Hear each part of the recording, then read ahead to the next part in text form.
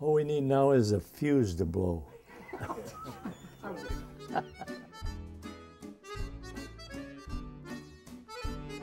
Well, my name is James Martin, and the reason I'm wearing my hat is I like to keep my head warm. But I do remember Ballard High School. Well, it's not all pleasant experience, because I was a troublesome youth, and we lived close to the school. It's just a short walking distance to the high school. And every day when I would leave the house, I would hide the lunch in the shrubbery. So then I would get hungry around lunchtime, and I'd leave school and go downtown.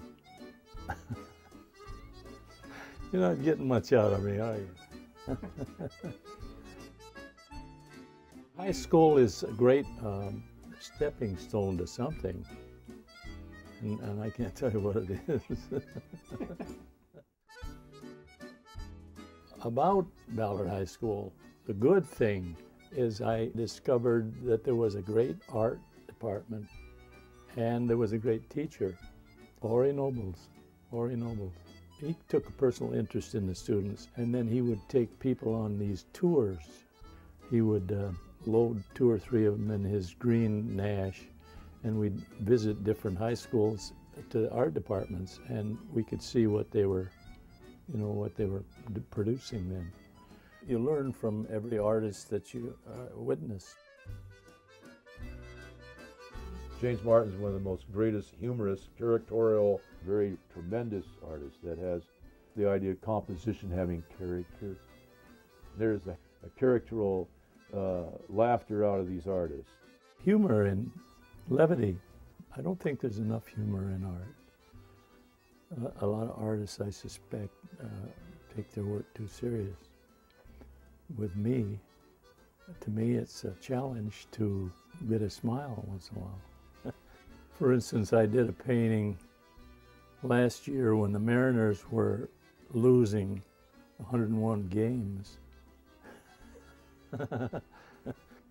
So then I discovered that by reading a lot of literature, there's where ideas come for me. I just finished a painting called Other Voices, Other Rooms, which is Truman Capote's first novel.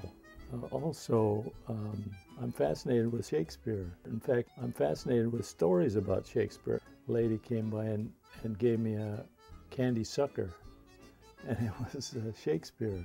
And so I put Shakespeare as a candy sucker in the painting. You don't see humor that much in art, but you see it on the West Coast. Certainly artists of the Northwest. It's risky. Why? Because humor can date. I think that James Martin has been successful at capturing it. What is funny about James Martin? Part of that is the unexpected juxtapositions of people, a dog next to an opera singer or something like that, it communicates very directly. Like a theater, like a play, like a comic sketch. So we've hung those paintings near the entrance to the theater. When I do a male figure, he's got to have my nose. Have a big nose, And if you have a big nose, that means that's the first thing that enters the room. And for a woman, you can make a pretty woman, you can make a dangerous woman too. But color is color. You got red and blue, you got yellow, you got black, white. There's an old rule that blue and green don't go together. Well, an artist ignores all those rules. He just does.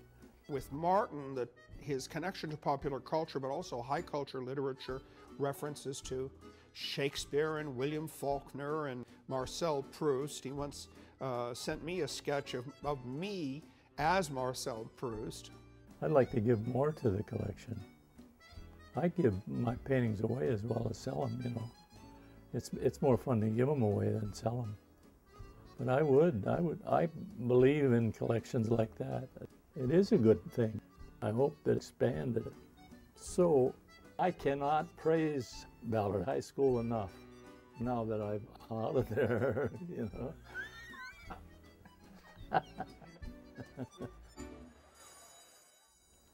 Can I show you? Yeah. It's a finger puppet of Picasso. Doesn't he look like Yeah. Picasso? Let's see it. There you go. And you made that?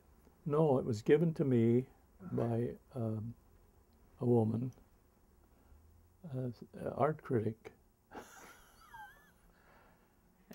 But you see, he's kind of balding, and he's got a sailor's jersey on. Okay. And so I don't know why I showed you that. I was gonna.